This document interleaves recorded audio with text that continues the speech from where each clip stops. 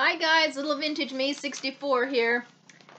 I have decided I think I'm going to make this a premiere video so I can chat with some of you guys. I did a premiere a while back as a test. It was for my dining room gallery wall, and I had one person that chatted with me. It was Tina. So thank you very much, Tina. Now that I have more subscribers, maybe I'll get at least 5 people in the chat. So we'll see. And also, I figured out how to add a picture at the end of my video. So after I say goodbye here, make sure you stay tuned. I'm going to show you 2 pictures of the laundry cart that I got. And here in a moment, I'll explain so you'll know why I'm putting the 2 pictures on the end. Because if you watched my haul video from August 10th, then you know I was so excited because I won this laundry cart. But there was 3 items that I got... I guess you could say fooled or duped on.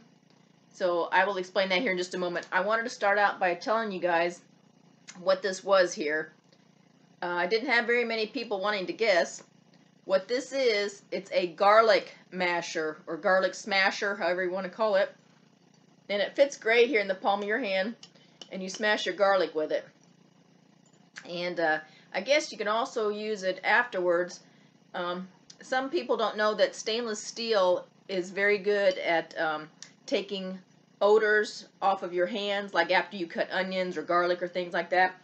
But I actually, I was using this also to clean my hands, but since then, I actually got a bar of stainless steel soap, and this works really good. You just rinse your hands under some water and rub this around, you know, just like you do a bar of soap.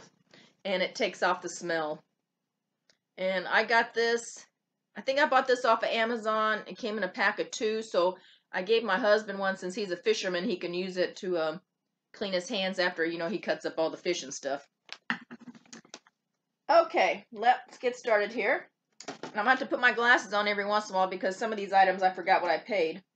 My first item, I paid $1.25. It's an Indianapolis Colts locker room sign. My future daughter-in-law is a big Colts fan, so I got this for her. I'll probably just give this to her like a stocking stuffer or something. And I thought maybe if she ever gets a girl cave down the road, she can hang this up. So I thought for $1.25 that was a pretty good deal. Then I got me a sign too for my girl cave. I got this metal sign. It says, "Warning, woman cave, enter at your own risk." Now, I had to pay up for this. I paid $9.25 for this. I looked them up, knew they're about 15 or so. So I guess $9 plus, you know, the 10% fee, auction fee. I guess it's still good. But someone kept bidding against me on this. I kept adding $1. They had added $1. So we went back and forth, and I'm glad they finally quit because I don't think I would have gone more than 10 on this. But on my doors over here, I already have 2 other metal signs on my girl cave door. One says no trespassing, and the other one says do not enter. So I'm going to hang this one up there. Now I need to find one that says no men allowed. Well, some men might be allowed, but you know what I mean. So there's that sign. Then I was excited about my nesting dolls, and I believe I paid $6.25 for these. There is a little bit of paint loss here in the front, but it's not too bad. Now, they said these are vintage. I don't know how to tell. But here's the first one. And I'm going to put these on my Instagram page so you guys can see what the whole set looks like, you know, when they're side by side. Here is the second size. And then inside her is this little character.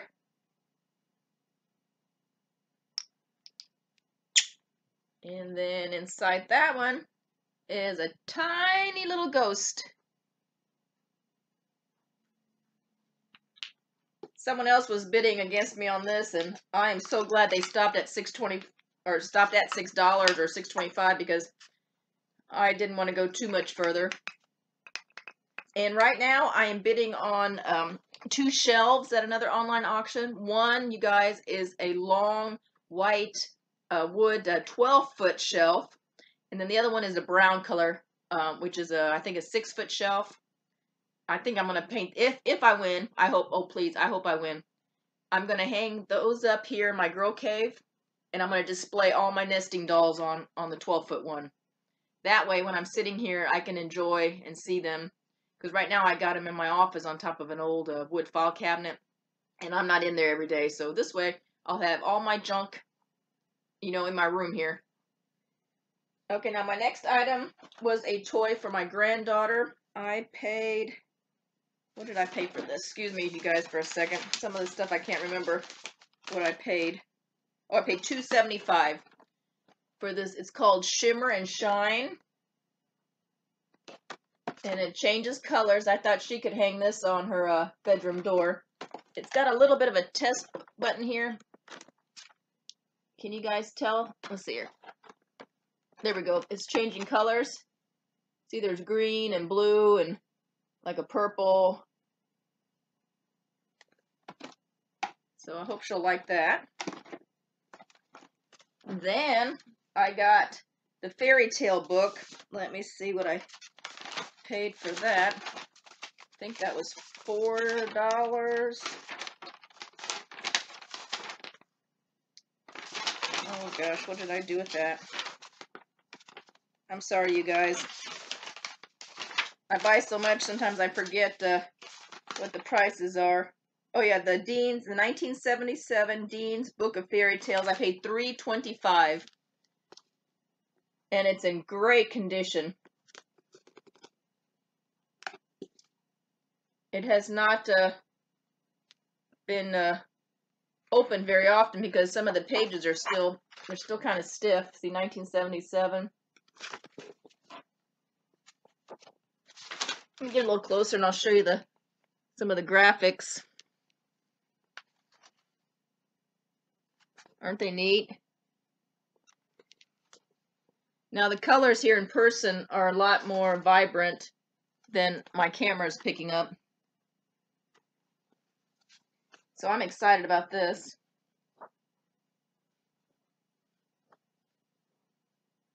Oh, the Match Girl. Do you guys remember the story about the Match Girl? Look at here. Let's see, what is this story here? Was this Puss in Boots? What is this one? Oh no, it's called the White Cat. I don't remember that one. Do you guys remember that one? So, but I'm just so glad that it's in excellent condition and nobody scribbled in it. Okay, let's see. The next item, I only paid $1, you guys. Look at this pretty box here. Like Paris themed. And inside are 4 plates. I guess they're probably like a salad or dessert plate size. Here's the back. And all 4 plates have the exact same pattern on them. But they don't even look like they've been used. There's no wear, no scratches, nothing. I think I'm going to put, I got another tip for you guys. For those that you store, you know, plates or have a booth. I used to put coffee filters in between each plate on the shelf and stuff. So that the top plate, you know, wouldn't scratch the bottom plate. But get yourself the large, you know, the real big coffee filters. Those work really good. Then the next item that I was fooled at was, it was advertised as a lot of vintage Pokemon cards. And my son, he likes to collect the vintage ones from, you know, back in the 90s when he was little. So I put a bid on these. I won these for $5. When I got home, I looked at the dates, and they're dated 2018, 2017, 2015. The oldest one, I believe, is 2007. Yeah, 2011. So these are definitely not vintage. So I was disappointed about that. Then at another auction, I was kind of fooled. I thought this next item was larger. You guys, I thought it was at least, you know, like this wide and maybe this deep. It was some tins. Here it is. I mean, it's still pretty neat. It's a German tin, and it's a millennial trunk or millennial chest. It has people from throughout the history. See, it's got people's names and pictures and events. I'll show you the top again. The bottom is a little rusty, but it's not so bad. I paid $8 for this, but also inside are 4 other tins. And these tins had gingerbread cookies in them. Here's the top.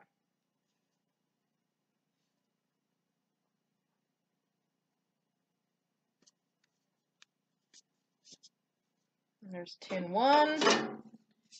Here's tin number 2. I'm not sure what I'm going to do with these yet.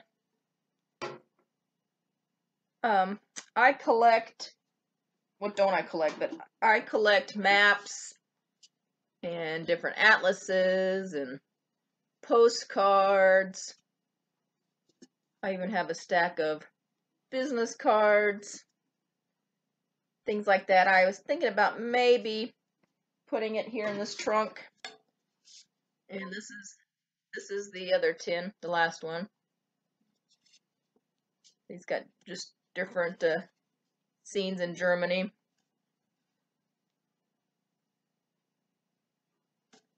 Then inside the trunk, there was some paperwork, you know, on the cookies. And inside also is this very long scroll.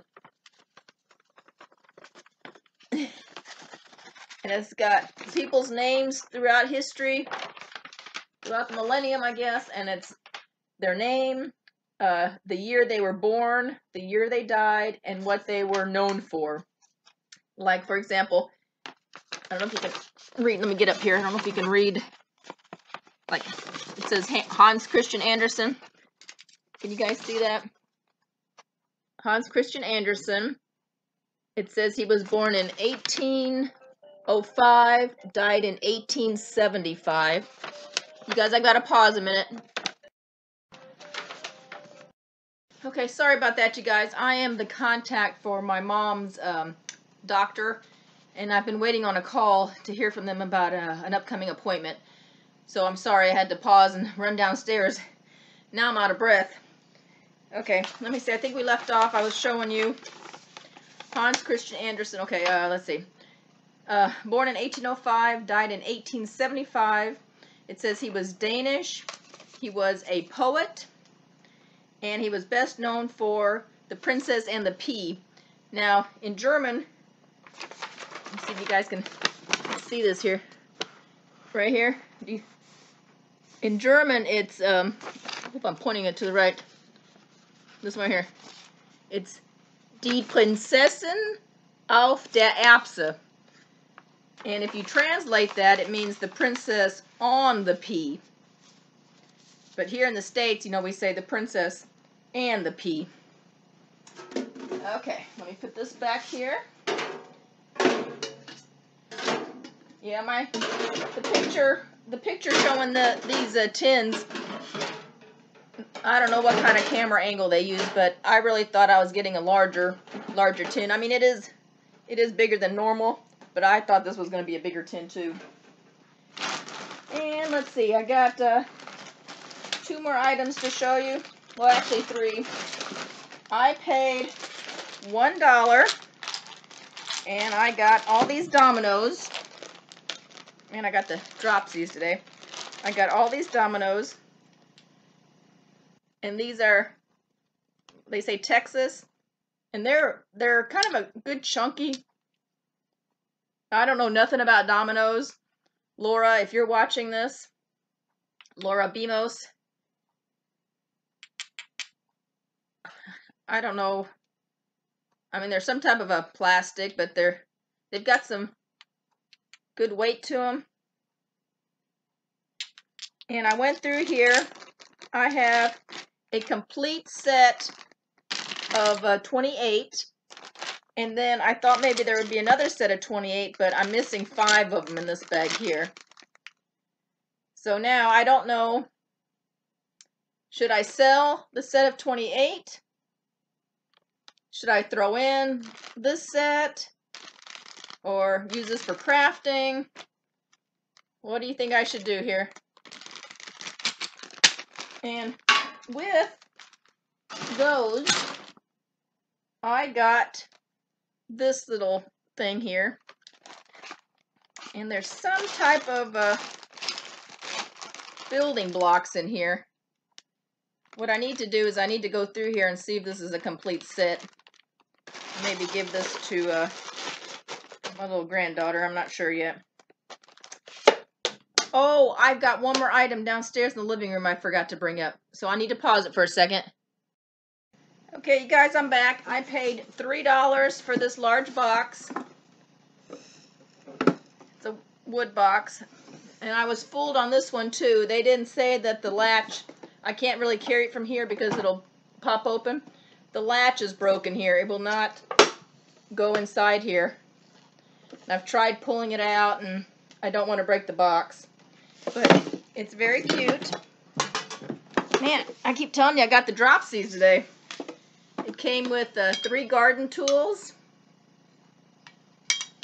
They don't look like they've ever been used either. It came with some gardening gloves. And some Big Lots seeds. And these are dated. They are dated, it says packed for 2004. Run number 2. 2004 run 2. But it's cute. You can take the drawer out, and then you can put your utensils and stuff in there.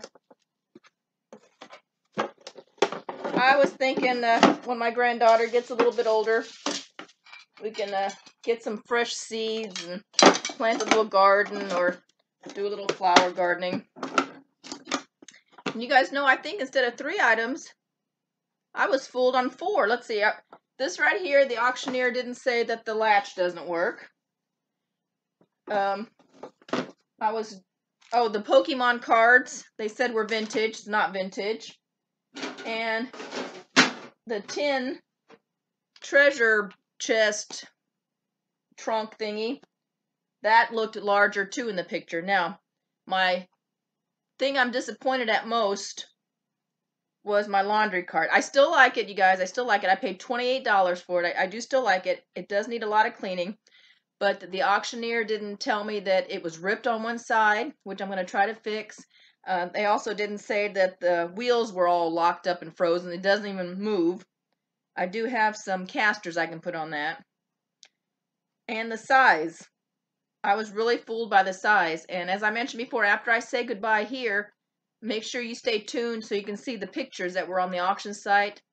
And let me know if you would have been fooled too. Now, since you guys know it's small, you'll probably say, oh, Diana, you're so stupid. You should have seen in the pictures how tiny that thing was. But without seeing it, I really thought it was large. So I'm going to have to get up. I'm going to put it on top of the couch here. I do have a blanket on top of my couch. Okay, you guys, here's the cart. Can you see it all right? Here, I'll sit next to it. See, it doesn't even roll. But it is pretty neat. It says Adamson's Fabric Care Services. Here's the inside. It's kind of faded on this side. There is a date on the side here. I'll show you. I can't really read it. It's very dirty. I'm going to see if I can get this cleaned up a little bit better. I think right here was the date. I think it says October. Oh, see, I can't tell what that is. 62, 63. I can't tell what that says there. Let me see. I'll show you where the rip is. Oh, the rip is right here. Right here's the rip. See this rip here? I'm going to see if I can get some kind of glue. Maybe I can glue that down. I'm just going to leave it up here in my girl cave. Store something in it. What do you guys think? I mean, I do like it, but I really thought it was one of those big ones like the ones you see like at hotels or dry cleaners. You know what I'm talking about, the real large ones. So I was disappointed they didn't disclose the size on here. But I guess it was my fault too, because I should have went and looked. Okay, you guys. I hope you liked my haul today. And thank you for chatting with me. When this comes out, like I said, it'll be a premiere with a chat. So thank you everybody for joining me. Please comment, like, and subscribe. And I will see everybody very soon. Stay safe. And don't forget, I'm going to show you the pictures right now. Bye.